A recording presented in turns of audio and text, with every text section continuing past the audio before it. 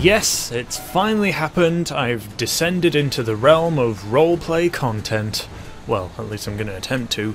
There's an outbreak happening in the real world, I'm bored as hell, and I'm sure a lot of you are as well, so I want to play something that's like GTA but isn't shit. So here we are, in GTA, but not GTA Online because I don't feel like punching myself today. I was recently playing an old game on my modded Xbox OG called Big Mother Truckers. It's an open world driving game where you buy and sell stock using a semi-truck and you attempt to make profit and then go out and buy upgrades and stuff. It's the most fun I've had out of a video game I've had in a long time, and I was inspired. Double dang damage! So I went ahead and logged into this server that I've previously shown off in a video I did before where I was searching around for fun fiveM servers. This one seems the most polished out of the bunch, so it's the server that I've chosen to be playing on.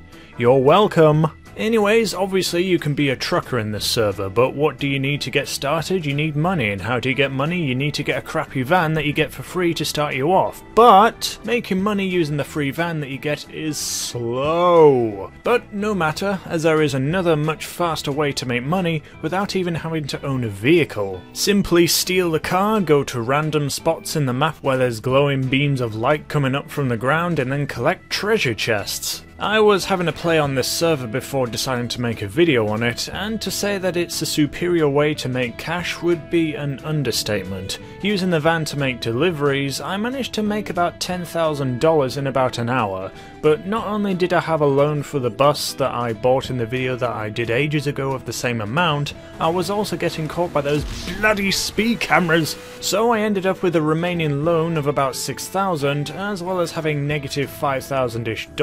So all in all, I was about $11,000 moneyless, but that was until I started looking around for treasure. The prizes you get in them vary massively, but some of the prizes can be converted into large sums of money, which in a matter of minutes not only was enough for me to pay off my huge loan, but also got me $40,000 rich. So for those looking for some advice in life, if you're down on your luck, you owe people money, you can't buy anything, all you have to do is just steal someone's car, then go looking around for beams of light that you may or may not have been hallucinating. Anyways, here we are, my current status in the server.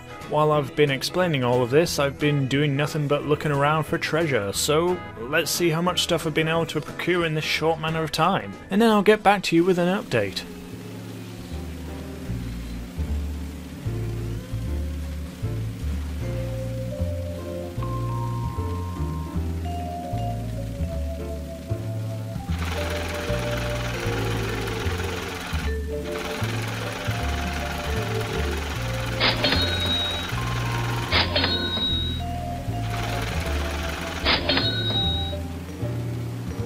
So after all of that, I can safely say that it was definitely worth the time looking around for chests. With the newfound amount of money, I'm definitely on my way to being able to undertake trucking jobs in a proper semi-truck rather than just being a white van man. But while the amount of money that I have is definitely a lot, it's still not quite enough to go out and buy a truck as well as a trailer, so as much as I hate to say it, we need to pilfer some more treasure on the streets.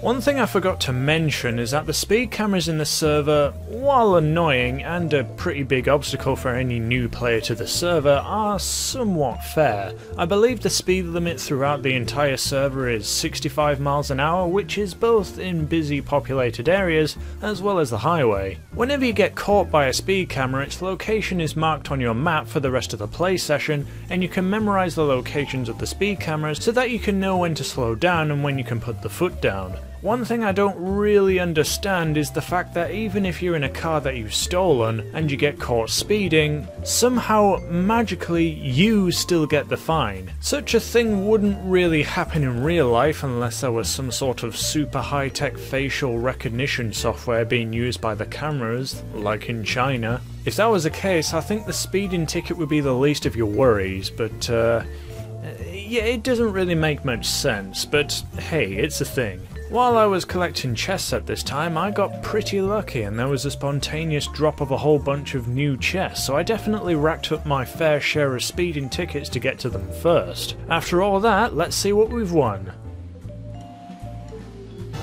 Oh hell yeah! Inside one of the chests I managed to procure myself a speed trap detecting radar. Needless to say, this would prove to be quite the valuable item which I would use non-stop. Later on, after collecting even more chests and waiting for another batch to drop in the map, I decided to visit what was marked as the Fountain of Wealth. I wanted to take a look and see what it was all about, and to my surprise it is a literal fountain of wealth. It's a place where players could donate money if they wanted to, but more importantly, it's a place where I could get free money in batches of $500, which would drop like twice every second, up to 1,000 of them per charge. So I left my character AFK for a little bit while it collected money, and I absolutely Mr. Crab the hell out of the fountain. So I think it's time I went ahead and bought myself a truck and a trailer, and finally begin to do some real jobs within the server. I'ma just buy this and that, and where is it? Why can't I select my truck? Where's my truck? Oh, I get it, you have to go to a particular garage spot in the map. How was I supposed to know that? Anyways, now that I have the truck and trailer that can carry a substantial amount of weight, it's finally time to figure out how to properly use this thing. At first, it was quite possibly the most confusing thing I've ever seen in any video game to date, but once you get the hang of it, it's pretty efficient. The confusion of this system is probably why I didn't make much money using my van, because I probably wasn't even using its storage, and I was only carrying stuff in my personal inventory.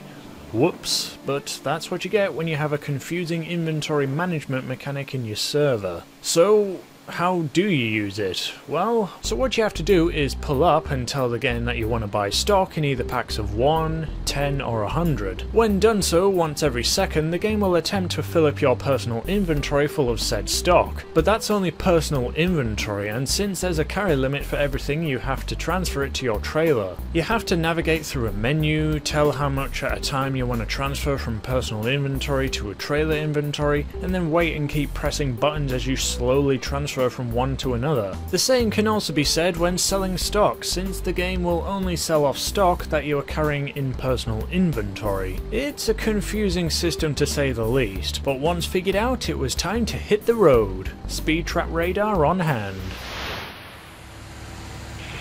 Putting all bad radio on trial, it's Judge and Jury Fanny Joe Styles. Now, you know, I was downtown the other day on my motorcycle. A big Harley. What else would I have? Now, come on, you know I'm all of 5'10", and I got to have myself something big and wonderful to ride on. Anyway, I was downtown, and you know what? I was almost accosted. I have a black belt, so of course I was not concerned. However, double dang damn, and I told them, hasta la vista, baby.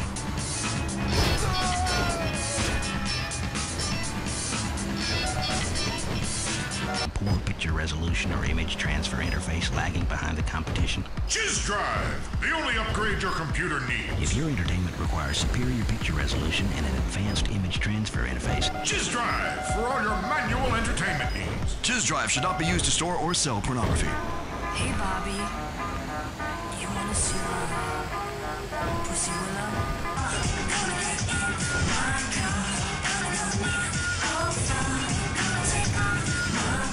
You know, funny story, the soundtrack of this radio comes from GTA 2, and I remember watching my sister of all people playing this game.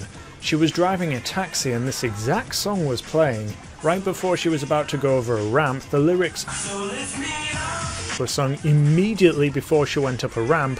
Something happened and then she exploded. It was a pretty memorable moment in my youth, I'm not gonna lie. After buying the semi-truck, I very quickly found out that the model for the truck is unfinished to say the least. For one, the wheel isn't even correctly aligned, the texture mapping for the seats is way off, and worst of all, I can see that the seat's texture mapping is incorrect because the back of the cab is missing. Yeah, no idea how that happened. After I had gotten the hang of buying and selling stock, I thought it would be a great time to address the issues of the rather ugly model of the truck and make it into something a little nicer.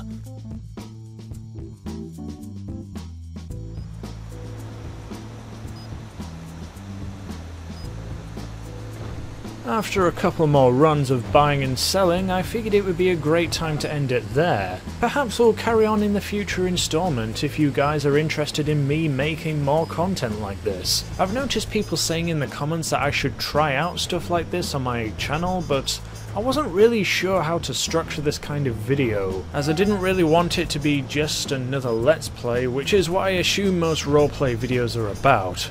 Let me know what you guys think about it in the meantime. I hope you enjoyed watching me dive into the world of roleplay servers.